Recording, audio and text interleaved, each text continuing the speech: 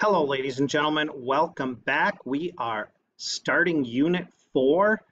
So looking at 4.1, what we are doing is examining relationships with scatter plots plus correlation. Now, what I have done is I have preloaded all of the notes on here.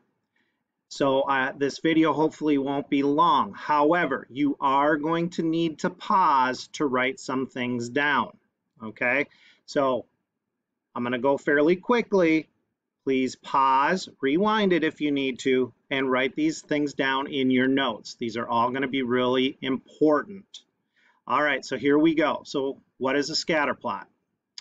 Well, if you remember, that's where the dots either are rising or falling. But before we get into that, let's look at the left side. We've got an X and Y axis. The x-axis at the bottom, that is our explanatory variable. It explains what is going on. On the y-axis, the vertical axis, that's our response variable. All right, let's look at the different types of scatter plots. So if the dots are rising, that is a positive correlation. As the explanatory variable increases, the response variable increases. Okay, they do the same thing. Or you could say it in reverse. You could say as the explanatory variable decreases, the response variable decreases. All right, you may want to pause and write that down because I'm going to keep going. Okay, if the dots are falling, that is a negative correlation. As the explanatory variable increases, the response variable decreases. Okay, so they do the opposite when it's a negative. They do the opposite. Or as the explanatory variable decreases, the response variable increases. Sorry, I forgot the letter E in response there. All right, so again, you may want to pause and write that down because I'm going to keep going. Now, tell me about correlation. Well, correlation, ladies and gentlemen, uses the letter R, and you're going to see that on the calculator too in a little bit. It tells us two things. One, it tells us if it's positive or negative, whether the dots are rising or the dots are falling. Okay, that's one thing it tells us. The second thing it tells us is it tells us the strength of the relationship between the explanatory and response variable. How strongly are they related to each other? Okay, so again, you may want to pause at this moment and write that down.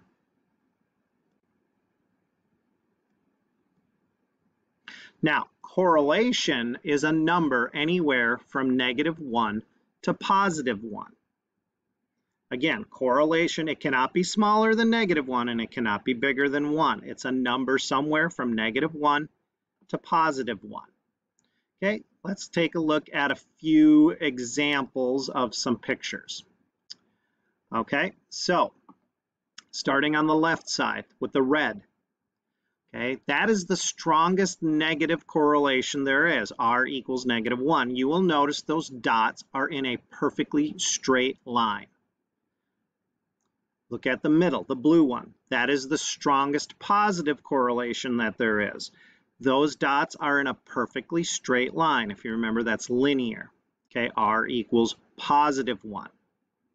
And the weakest is there's no pattern at all. R equals 0. That would be the green one. All right, again, you may want to pause.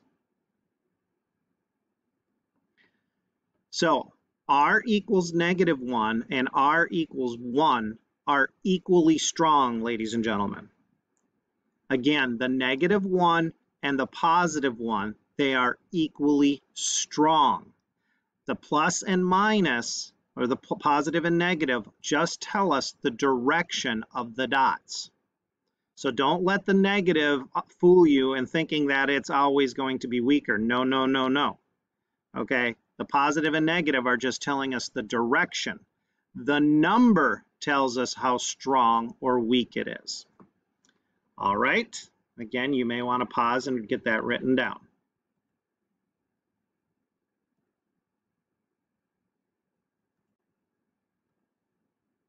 All right, so here are some examples of some other types of dots. Starting on the left, okay, those dots are negative. They're kind of close together, okay, they're close together. That means there's a stronger relationship there. So that R value might be negative 0.9. The next one, you'll notice the dots are still going down, but they're a little further apart. So that R value might be about negative 0.5. Okay, again, the calculator is going to tell us these numbers when we have the data. I'm going to show you that in a little bit. Okay, the next one, the dots are positive. They're fairly close together. R might be 0.9. Then the next one, the last one, the dots are a little further apart, still positive. The R value might be 0.5. All right, again, you may want to pause and get that written down. Again, I already mentioned this. The calculator will actually tell us this number. We will do that shortly. Now, please write these down. For a number to be very strong, it's going to be in the 0.8s to 0.9s. Anything in the 0.8s or 0.9s, whether it's positive or negative, is very strong. Anything in the 0.6s and 0.7s, positive or negative, is strong. It's a strong relationship. Moderately strong, you know, kind of weak, kind of strong, you know, moderately strong. Anything in the positive or negative 0.4s to positive and negative 0.5s. A weak relationship between the data points is anywhere in the 0.2s or 0.3s for positive and negative. And then very weak is anything between 0 and 0.2, up to 0.2. All right. All right, ladies and gentlemen, let's keep going here. Okay. So normally we would do this in class, but obviously with it being distance learning, it's kind of hard to do that. So I am going to change this so that we can see this a little bit better. Sorry, it might be kind of small on your screen. Let me increase it a little bit. Well, that was too much. I'm going to stick with this one right here. Okay, so here we're given some scatter plots and we are given some numbers up above and we have to match it. Let's see if I can make this just a little bit better. Okay, that's a little bit better. All right, so you will notice I've already got them filled in. So I want you to take a moment and just look at these. You don't necessarily have to write these down. Okay, well, first of all, I started off by looking for the perfectly straight ones, like number 3 right here, okay?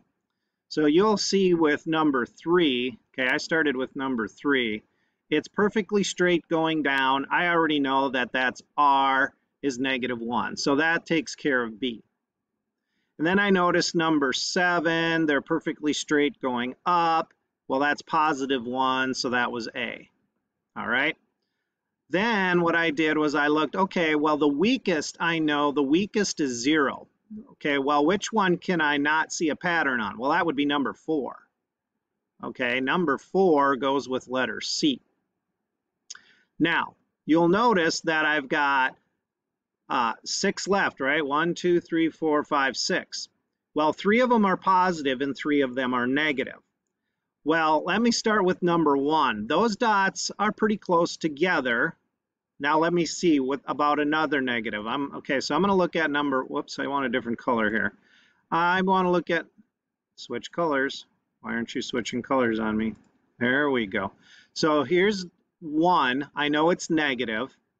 Number 8, I know it's negative. And number 9, I know it's negative. Well, the dots are closer together in number 1. So that means that's got to be a stronger negative. So that has to be letter E, -0.8. Okay. Now, 8 and 9. I noticed 9, they're a little bit closer than they are for 8. So the number for 9 has to be a little bit higher than the number for 8. So there's 2 negatives left, right? There's -0.6 and there's -0.2. Well, the -0.6 is stronger, so that's why this one has to be G. And then the -0.2, that's weaker, that has to go to number 8. And then if you do the same thing with the positives, okay, process of elimination, you notice we've got a 0.8, a +0.6, and a +0.2. Well, again, the 0.8, the dots are going to be closer together, so that's going to be number 6. No, F says 0.6. Well, the dots are a little bit closer together for number 2, and then number H, letter H, I'm sorry, number 5, letter H, they're a little bit more spread out. All right, so again, the closer to 1 or -1, the dots are going to be closer together. As you get closer to 0, the dots are going to be more spread out. All right, ladies and gentlemen, this next part, let me put this back to normal. All right, again, you may want to hit pause at any time, folks, to get things written down. So here we go. Number 1, alcohol has many effects on the body. One effect is a drop in body temperature. To study this effect, researchers give several different amounts of alcohol to mice and then measure the change in each mouse's body temperature in the 15 minutes after taking the alcohol. Well, the explanatory variable, folks, is the amount of alcohol. The response is the body temperature of the mouse or of the mice. Okay, and it says that the body temperature drops with the amount of alcohol that is drinking, that they are given. Okay, and that's true for humans too. You always hear about people sometimes in the winter leaving a party and then being found frozen to death because their body temperature was lower. They had stuff to drink, and they kind of got disoriented and lost, and then they ended up, unfortunately, passing away. But this is our relationship here. As the amount of alcohol goes up, the body temperature goes down. All right, number 2. Let me just get rid of that altogether. How well does a child's height at age 6 predict height at age 16? To find out, measure the heights of a large group of children at age 6, wait until they reach age 16, then measure their height again. Well, we all know that hopefully you get taller than you were when you were 6 years old. So the explanatory variable is your height at age 6, and the response variable is the height at age 16. So as you get older, okay, as you get older, your height will increase. So it's a positive correlation. All right. Again, you may want to pause and get stuff written down. This next part is calculator stuff, and I'm going to repeat myself many times. And if you still get stuck, you are going to need to come back to this and rewatch this stuff. Okay, I also posted another video above this one on using the calculator if you need to rewatch this. I do expect you to be able to do this on your own when it comes to mastery quizzes and the test. So first of all, putting data into the calculator. All right, well, this is very familiar, and you may want to pause and write these things down. We're going to hit that Stat Edit button just like we did before. Okay, let me pull up my calculator. Okay, remember Stat Edit. Now, I have already preloaded numbers into my calculator, so don't worry about these right now. So I'm going to use list 1 and I'm going to use list 2. All right. Once we have the data typed into the calculator, we're then going to need to turn on, so I'm on number 2 now, I'm going to have to turn on the scatter plot. Okay, here are the steps. Second, y equals, pick number 1, turn it on, and make sure the scatter plot is picked. Okay, let me demonstrate. So I go second, y equals, I pick number 1, I make sure it's on by clicking enter on the on, and then I go down and I make sure it's the scatter plot. Okay, that first one is the scatter plot. All right, and then my X list is L1 and my Y list is L2. So it's turned on. Once I have it turned on, ladies and gentlemen, I'm going to hit zoom 9. Okay. Now, before we do any of that, I want to do this with you. So everybody, I need you to do this. Okay, here we go. I need you to do this.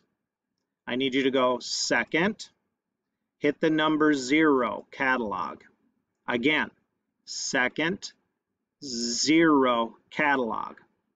I need you to scroll down all the way to diagnostic on. Okay, so let's see, this is going to take me a little bit, so I'm going to scroll all the way down to diagnostic on. So I got to get to the D's. All of these things are if you want to program your calculator. It's just like a mini computer. All right, again, diagnostic on. I'm almost there. Okay, so there we go. So there's diagnostic off and diagnostic on. Notice this little triangle pointing at diagnostic on. It has to be pointing there. When you have it pointing there, hit enter and then hit enter again. It's very, very important that you turn your diagnostic on. Okay, so hopefully you did that. Again, pause, rewind that if you didn't get it. Okay, and then to find the correlation, step number 4, we're going to follow these steps. Stat, calculate, number 4, linear regression. Now, I just got done showing you if you don't see R, this is what you need to do. Again, rewind, watch this again. All right, here we go, folks. So, 2 examples and then I'm done. The following data shows the temperature lows in cereal sales for 13 randomly selected days.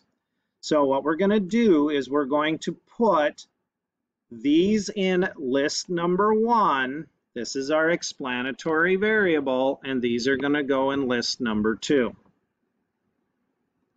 All right, again, the temperature, the explanatory variable is temperature outside. The response variable is boxes of hot cereal sold. All right, so take a moment, go ahead and pause, take a moment and type those in.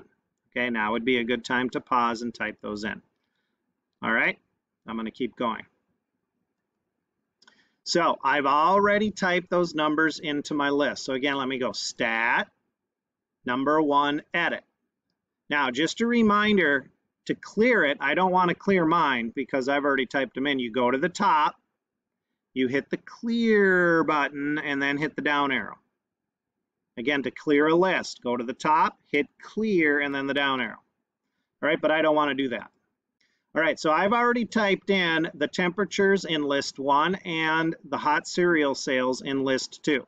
Okay, and I double checked them so I know they're all correct. All right, so I've got the numbers typed in. Now, I want to see the scatter plot. So again, I'm going to go second y equals, and once you've got this turned on, you don't need to do it again. So pick number 1, it's on, make sure it's on, and make sure it's the scatter plot. Okay, you only need to do this once. Once this is set up, you don't have to keep redoing this. All right, unless when you close your app, the calculator resets itself. Okay, then you'll have to redo it. All right, so the next thing to see the scatter plot, remember, yeah, you might want to do second quit. To see the scatter plot, we're going to do zoom 9. Isn't that gorgeous? Again, zoom 9. There's the scatter plot. It's a beautiful scatter plot. And I notice the dots are going down, so it's a negative scatter plot. All right, so what I want you to do is I just want you to sketch. We're not going to put any numbers on our X and Y axis, but we're just going to label, just like I have here. Okay, temperature outside is the explanatory variable. Boxes of hot cereal sold is the response. And again, all I did, okay, I kind of cheated, I guess. I copied the picture from the calculator and put it on here. You just make a sketch of it, okay, a general sketch. Make sure the pattern looks like that when you sketch it. That's all you're going to have to do on the worksheets when we do those also, okay? Haven't figured out what I'm going to do for the test yet. I'm still working on that. All right, so again, there's our scatter plot. All right, now we're going to answer a few questions here. Okay, we know that it's a negative correlation, but oh, look, I found the R value. How did you do that, Mr. Ellering? All right, here we go, folks. We're going to use the calculator to find this R value. Here we go. We're going to go stat. We're going to right arrow to calculate. Again, let me repeat that. Stat, right arrow to calculate, and we're going to pick number 4, linear regression. All right, it should say list 1, list 2. You're going to hit enter 1, 2, 3, 4, 5 times. You got to hit enter 5 times. Now there's all kinds of stuff in here that we're going to talk about, but that's in a future lesson. So what we're interested in is the R value right down at the bottom. See, R equals negative 0.967. Okay, I rounded that. That's my correlation. That's telling me how strong this relationship is, which is very strong. So negative 0.97, and that's where this number came from, folks. Again, if you're having any issues with this, rewind, watch it again, or go watch the other video that I have posted right above this one. So as the temperature increases, the amount of hot cereal sold decreases. Okay, they're doing the opposite. Or you could say as the temperature decreases, the amount of hot cereal sold increases. Hot cereal, folks, is like oatmeal, things like that. Okay, one more of these. So in this situation, I am giving you the gas prices and the number of miles driven while on vacation. So here are some gas prices per gallon, and here are the number of miles driven while on vacation. All right, so what is the explanatory variable? Well, that would be the gas prices. What is the response? The average number of miles driven while on vacation. All right, so you're going to put these numbers in the calculator. So again, you're going to go stat, edit. Okay, go to the top, clear out that list. Go to the top, hit clear, and then the down arrow. All right, so I cleared out list 1 and list 2. Now, I have already preloaded this, so boom, I've got my gas prices put in list 1. Again, you just need to pause and put those in. And I'm going to go ahead and put the average number of miles driven in. Boom, I already got them put in. So that's the advantage of preloading all of this. All right, so I've got all of that information in list 1, list 2. Now, I already have my scatter plot turned on, so I don't need to do it again. So I'm going to go zoom 9. And there is the scatter plot for the gas prices and number of miles driven. And voila, ladies and gentlemen, there it is. So gas prices on the bottom, average number of miles driven on the side, and you'll notice the dots again are falling, so it's a negative correlation. All right. Now, let's find that R value one more time. Let me go through that. Here we go. So to find that R value, we're going to go stat, calculate, number 4. We're going to hit enter 5 times. Now, if the R did not show up, that means you need to go back, rewind, and watch me do the diagnostic on to turn that R value on. So if you don't see this R, you did not turn on your diagnostic. And you'll notice it's also negative 0.97, and that's what I've got on here. The correlation is negative 0.97. That is very strong, okay, very strong. So as the gas prices increase, the number of miles driven while on vacation decreases. As the gas prices decrease, the number of miles driven on vacation increases. All right, again, it's a negative. They do the opposite.